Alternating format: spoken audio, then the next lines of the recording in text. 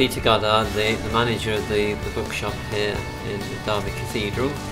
We've got a good range of Christian books, adult books, children's books, and also Sunday school materials for church and other church resources. We've got music, CDs, videos, DVDs, a good range of Bibles and greeting cards and gifts for lots of different occasions.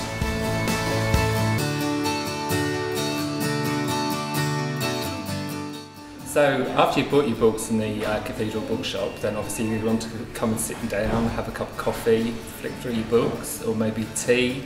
We've got a full range of leaf teas and real fruit teas available, cappuccinos, lattes, all made on the premises.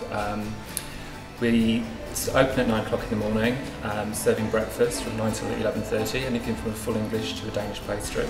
Lunchtimes we'll make sandwiches to order, salads, serve jacket potatoes and soup which is made on the premises. And in the afternoon tea of course, cream scones, homemade cakes, a variety of cakes that changes all the time. Well, I'm so glad that this bookshop is still open because I used to go to it when it was across the road, and then when it became Wesleyan, I used to come in regularly to buy stuff. I've known Peter Goddard for years, and I'm thrilled to bits that the shop is still functioning. And I think it's wonderful that the cafe is next door, and I love your little garden out at the back.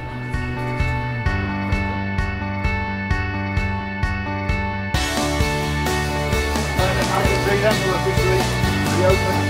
1, 2, 3.